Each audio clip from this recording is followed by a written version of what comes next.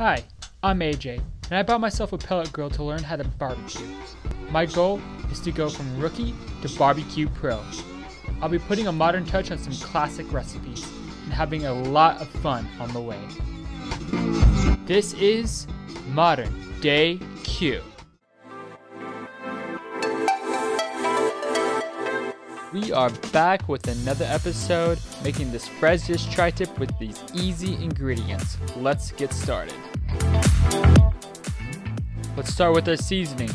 You're gonna do 1 tablespoon of sea salt.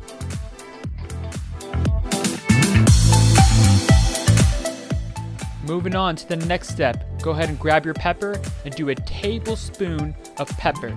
Now, I know it looks like a lot of pepper, but trust me, it comes out great.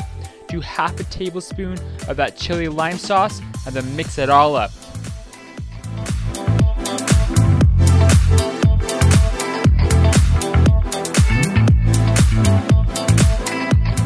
Alright, here we are at step 2.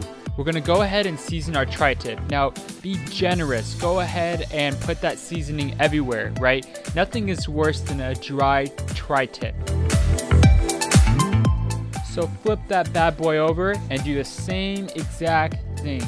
Cover the entire tri-tip with all that seasoning, and I promise you, it's going to come out great.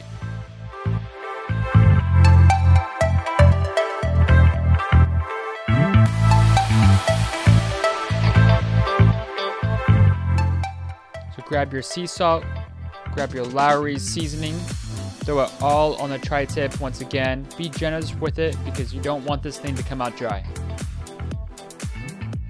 Alright, we're ready for the grill. Throw it on the grill at 225 for about an hour. So while we're waiting for that, quick story time. A couple years ago, I bought my first little condo and I was so excited. But unfortunately, due to some flooding, there had been some mold. So we had to take out this entire kitchen that you see here and completely remodel it. You know, there was a lot of termites too, so that didn't help. So what we did is we stripped it down all the way to the studs. It was pretty terrible for a while. We finally were able to install this great kitchen about 2 years ago. So now I have this beautiful kitchen that I get to make all kinds of food in and film these videos. It's been nothing but a blessing. Alright, so story time's over. Turn up the heat and sear tri-tip on both sides for about 5 to 6 minutes. Chop it up and serve it to your family. I'll see you on the next episode of Modern Day Q.